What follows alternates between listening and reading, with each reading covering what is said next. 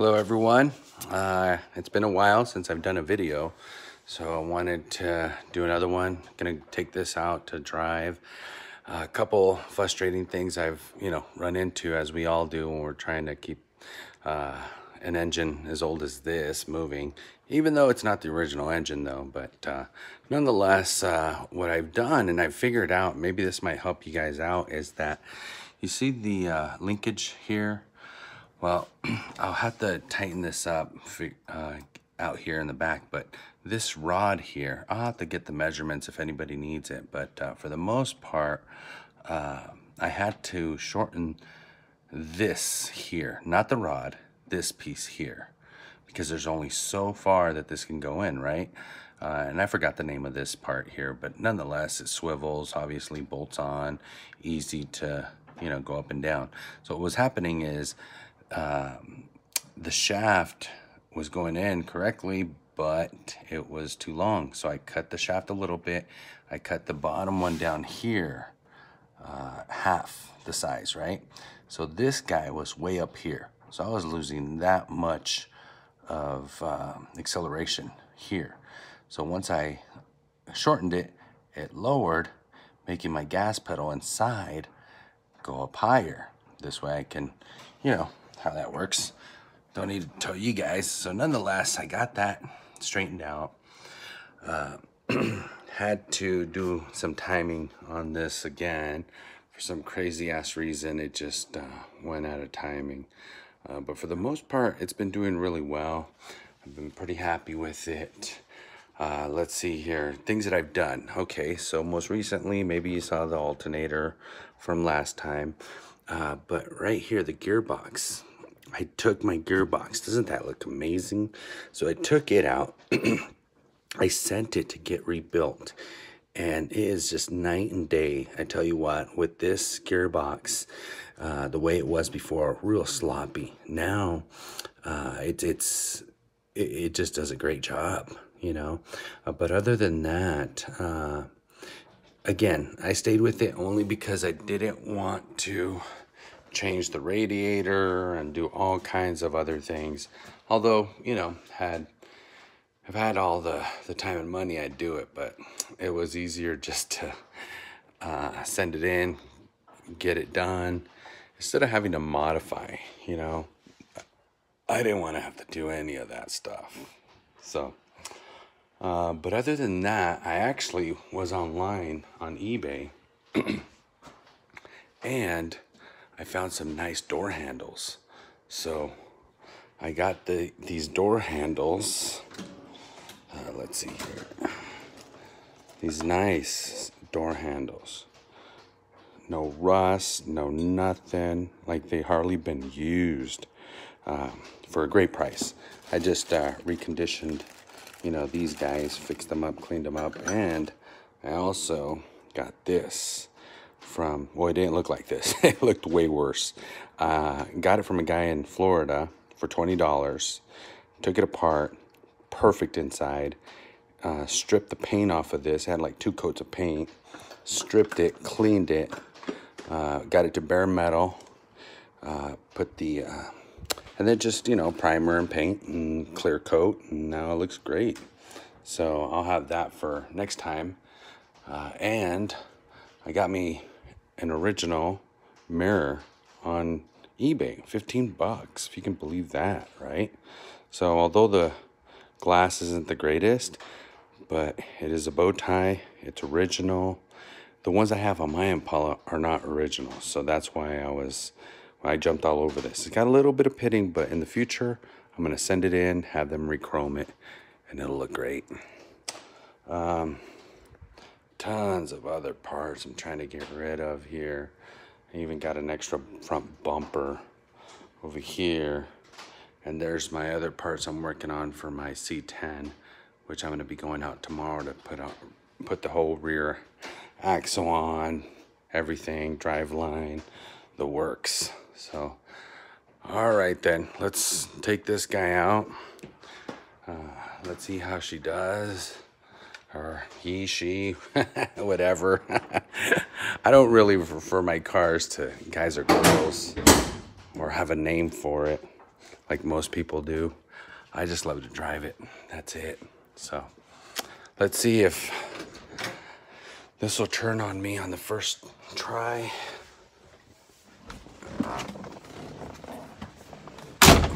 So this isn't the original boot, but I found this boot at a swap meet, and it looks good.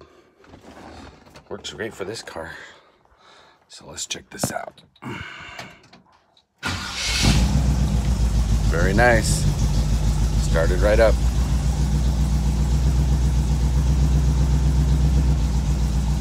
All right, here we go.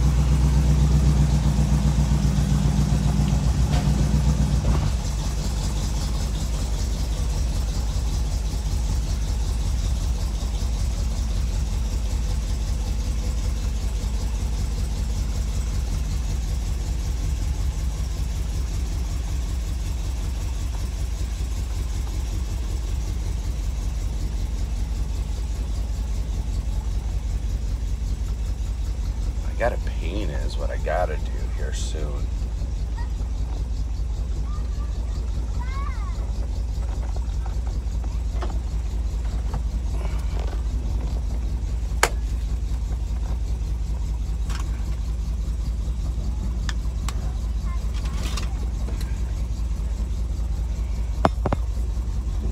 Sorry about that, guys. Gotta wait for someone here to get out of my way. All right, now they're out of the way. Garage went down.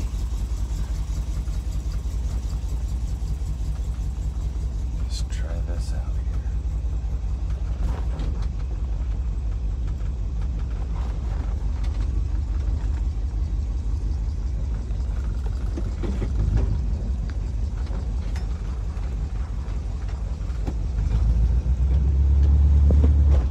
Sorry, it was on neutral.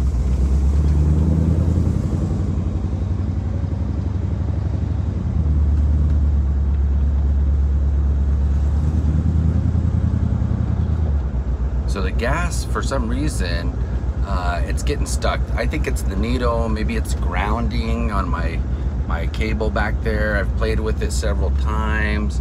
Just doesn't seem to wanna, maybe I need better grounding is all I'm thinking. So, let's take a left here.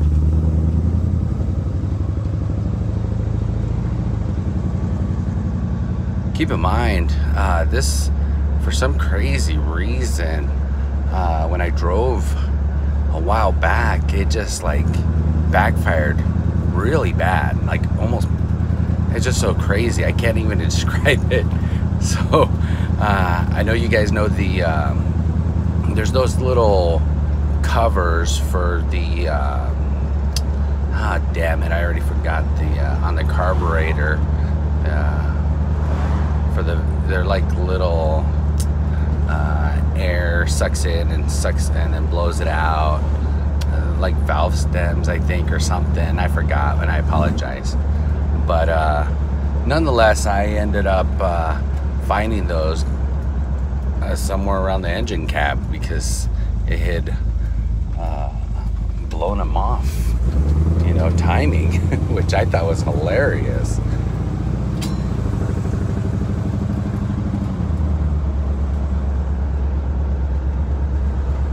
So we're gonna take this and we're gonna get it up to 60, 70, somewhere around there, just around the neighborhood here, right off this old highway. So I'll be able to really see where we're at with this. Hopefully goes well, doesn't backfire.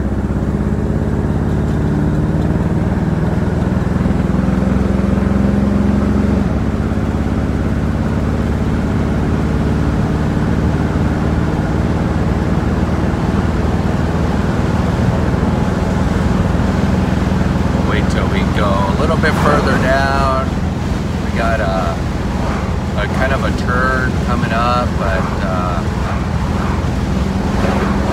let's try it, see where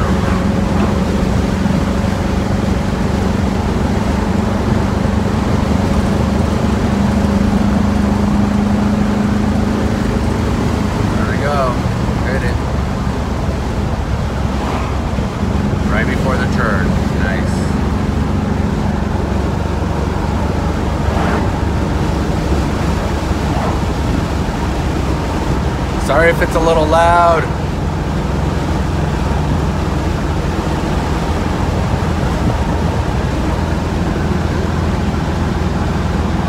Yeah, the tach's not working. I have tried for the life of me. I think what ended up happening is I ended up shorting it or something. I don't know much about tachs. That I might just have it sent in, get it worked on, see what they tell me. But other than that, I run HEI on this, so with the distributor, there's the difference with the signal. And so you have to have some kind of, I don't know if it's like a filter, if it like, for some reason, it lowers the sense of, you know, the pulse, or it increases the pulse, something like that. I'm not exactly sure. But anyways, that's what we run into when we're trying to have the tach, you know, register.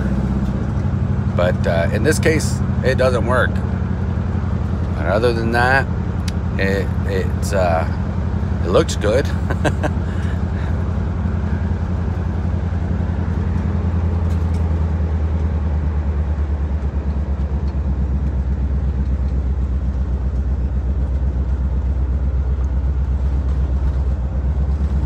So far it sounds good. It's not doing anything crazy.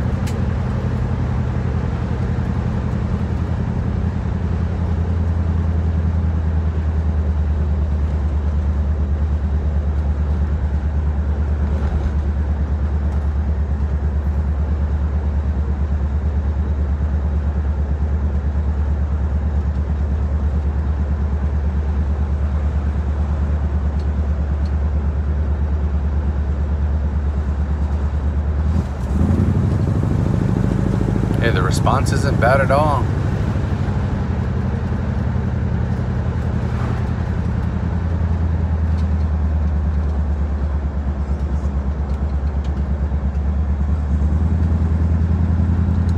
Another thing too that I have found, and not sure how some of you feel about it, but even though I have HEI on this, I did go with 040 on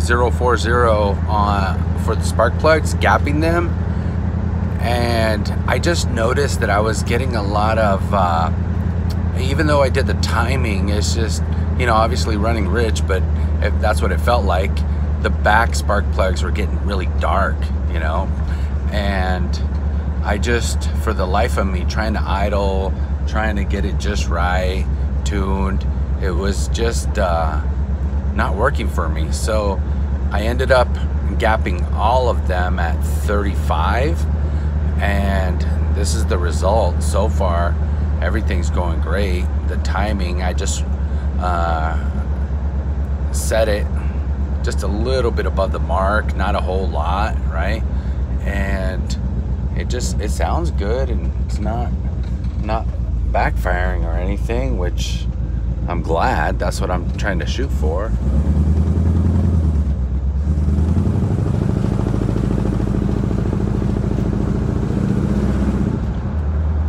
And the pedal feels really good. Feels so much better than it used to, by far. I have a tight squeeze in this third bay.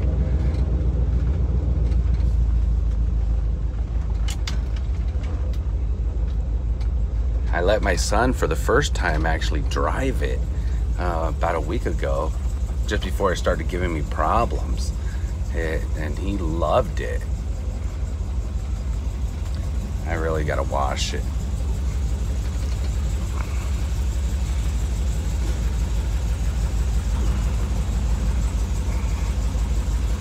quick walk around before I turn it off.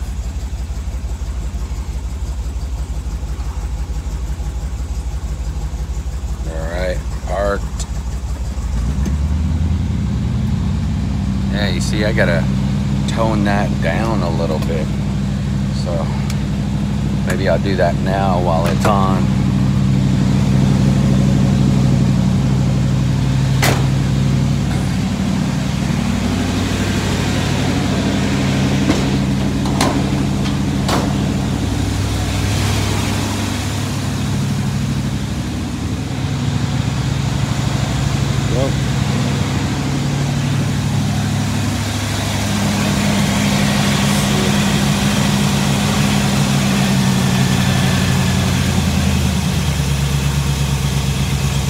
Go. Tone that down a little. Now you can hear the difference. It's not idling as high.